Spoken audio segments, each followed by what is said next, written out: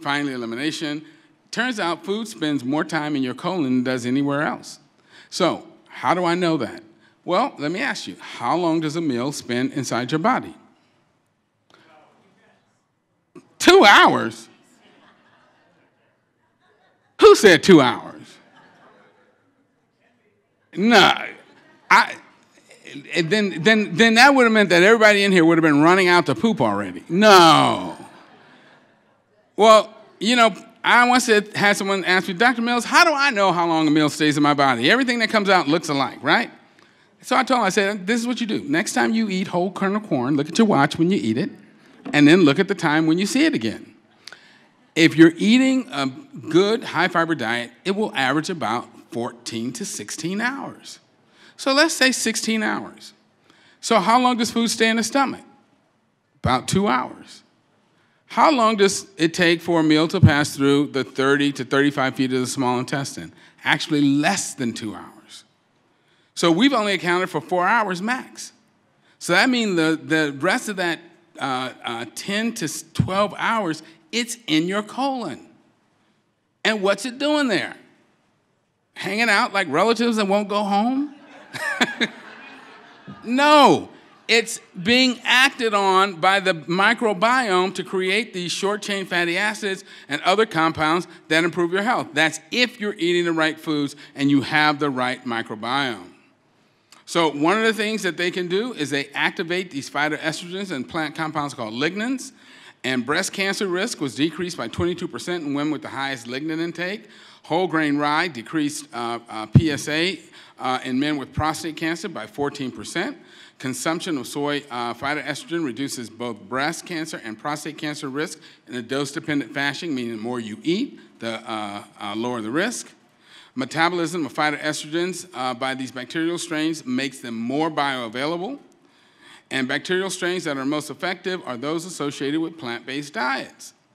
And this is an example of what happens when you eat the right foods. So what you see here is that when you're eating a high-fiber diet, you have this really thick layer of mucus that has kind of this two phases to it.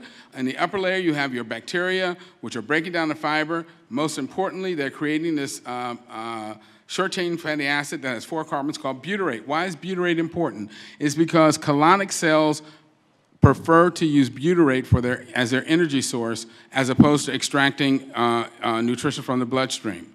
So when there's plenty of butyrate present, you see that there are nice tight junctions here. The colon cells look very healthy and very happy. You don't get leakage of colon content into your bloodstream. All right? And I'm kind of rushing because I'm about to run out of time. And also, this mucus layer has antibiotic properties in it that kill off bad guys and only let the good guys survive. But what happens if you're not eating enough fiber? Well, you see that, number one, you don't have a thick layer of mucus.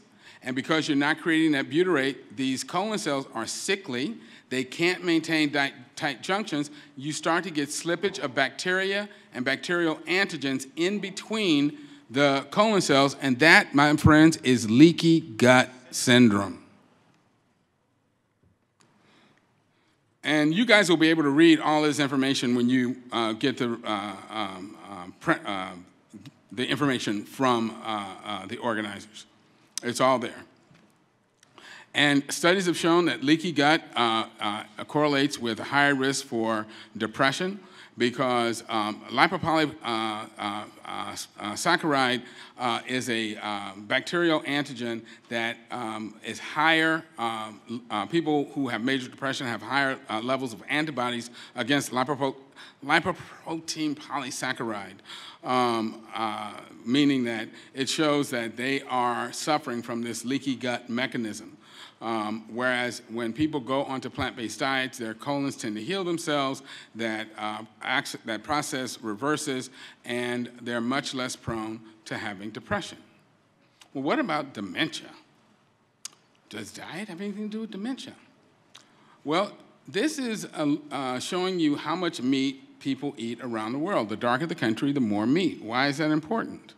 It's because when you look at Alzheimer's disease, what you see is that the more meat a country eats, the higher the incidence and rate of Alzheimer's. The more plant-based a country's diet, the lower their risk of Alzheimer's disease and other dementias, okay?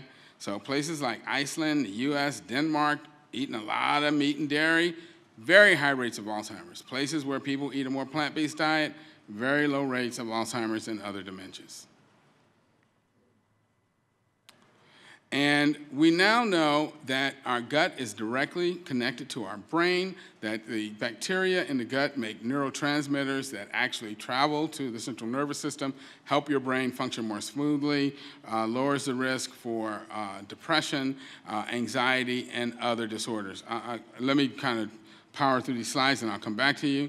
And then just in general, again, inflammation, the higher the levels of inflammation, the greater the risk for ultimately developing dementia. TNF is tumor necrosis factor alpha, which is a sign of inflammation. And again, the higher the level, the greater the risk of dementia. So just to touch on some issues of physiology, do carnivores worry about fat and cholesterol? No, they don't. Dogs will not develop heart disease. Dogs and other carnivores, no matter how much fat and cholesterol you feed them, because they can dispose of it without forming blockages in their arteries. They don't develop gallstones. One of the reasons bear bile is prized in Chinese medicine is because when you drink bear bile, the body will take that bile and store it in our gallbladder, and bear bile is so strong it actually dissolves human cholesterol gallstones. But we also have medicines that do that now, so we don't have to go around killing bears. Carnivores can detoxify preformed vitamin A, and they manufacture their own vitamin C, whereas we cannot because we are plant dependent. They make urine that's up to 2.5 times more concentrated than ours, and they can metabolize excess animal protein without destroying their bones. Only herbivores have carbohydrate-digesting enzymes in their saliva. Only herbivores have an appendix. It's part of the gastrointestinal immune system. We cannot detoxify preformed vitamin A, but we can detoxify a wide range of plant alkaloids. We can make vitamin A from beta-carotene, but we have to have vitamin C, and we can't eat putrefying flesh, and we can ferment fibers. So, in closing,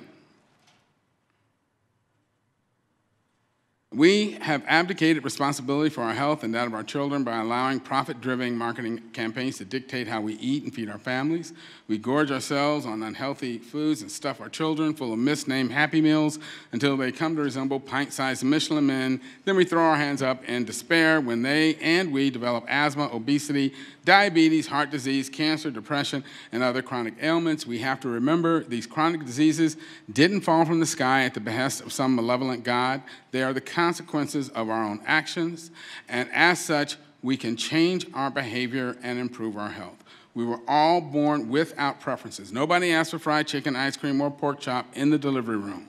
The unhealthy things we eat, we learn to like. And just like we were taught to like unhealthy foods, we can learn to like healthier ones instead. We can change for the better. We must do this not only for our own benefit, but for the health and well-being of our children and for the planet and its other inhabitants. Wow, just in time.